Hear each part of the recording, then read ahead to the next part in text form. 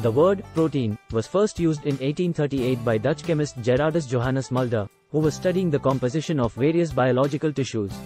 Mulder discovered that a certain class of substances found in these tissues contained a high percentage of nitrogen, which he believed was a defining characteristic of these substances.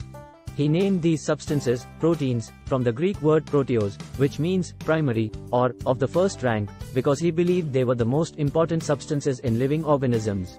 Since then, the term protein has become widely used in the scientific community to refer to a class of complex biomolecules that are essential to life.